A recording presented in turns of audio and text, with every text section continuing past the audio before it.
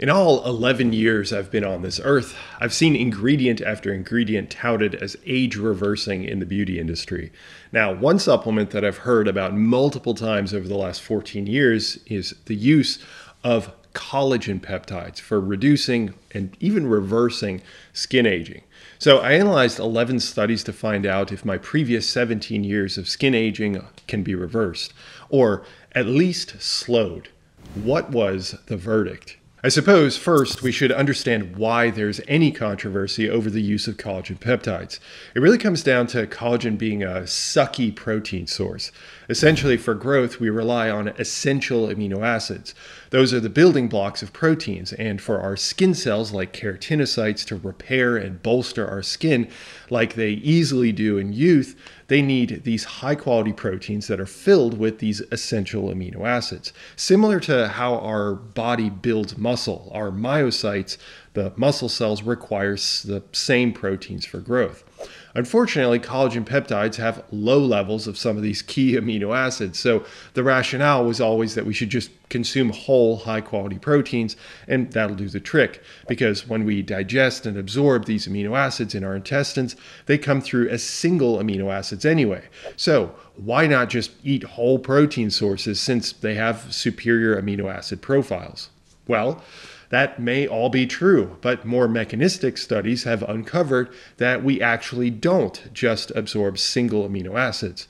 For example, this study shows that when people consume proteins and when researchers measure blood levels of di and tripeptides, those are 2 and 3 amino acids still bound to one another, there are detectable levels in the blood. We see that here. We don't need to go into the specifics, just know that if the lines go up, that means that blood levels of these dipeptides have increased, which is deemed impossible based on the argument laid out before.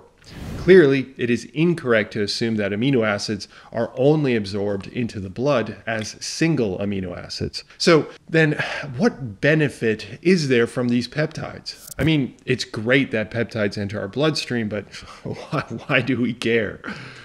Again, mechanistically, and I promise we're going to get to some more clinical human science in a minute, there are some scientific reviews that make arguments for collagen peptides binding to a series of different receptors on the surface of the cell. Think keratinocytes that I mentioned earlier and fibroblasts.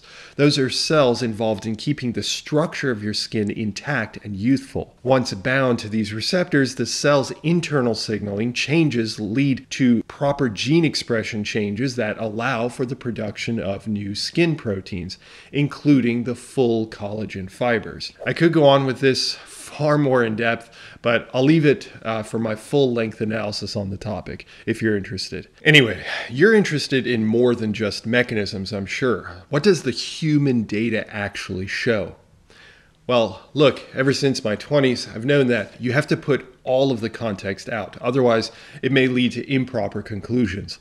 I'll add this. Some of the studies are really shoddy, like having no blinding, and some of the studies using a mixture of supplements, not just using collagen peptides, and a few other methodological no-nos. That mentioned, not all the studies were poorly designed. Some were fine. So even if we limit our analysis to those, where does that land us? Let's crack one of them open. Here we see the data on wrinkle volume. The higher the bar, the worse wrinkles a person has. Obviously, the lower, the better. In white, we see our collagen condition, and in gray, we see our placebo or non-collagen condition. No matter how you read it, baseline versus 8 weeks later, or placebo versus collagen, there seems to be an improvement in the collagen condition only. But is this consistent beyond one study? Well, we see similar results in other measures of skin youthfulness, like here. These researchers showed improvements in a number of wrinkles, depth of wrinkles, skin elasticity, and several other metrics. Now, when I turned 33, I also came to understand the importance of funding sources and conflicts of interest. Unfortunately, most of the studies are industry funded, so if that rattles your cage, that may unnerve you.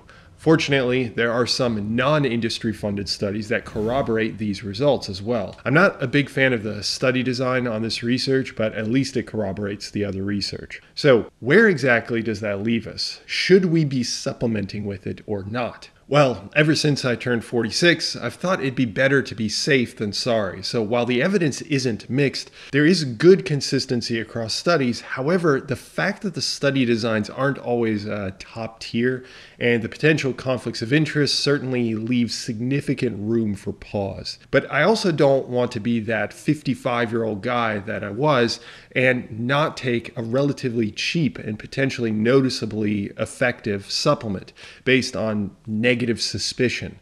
It's not like I'll get that last 67 years of my life back, am I right? In short, while the research could use some bolstering in this area of investigation, it does seem that supplementation with collagen peptides is effective at reversing some signs of aging, which is comforting to hear once you pass your 70s and experience noticeable signs of skin aging like me. Now, how much is shown to be effective? Well, I'll get to that in a second, and there are some additional questions that you may not have considered either. For example, are different sources of collagen more or less effective? And what happens when you stop taking collagen? I'm covering that all in the extended version of this video, which you can get access to if you're a Physionic insider, which also includes a whole library of other videos, just to point that out.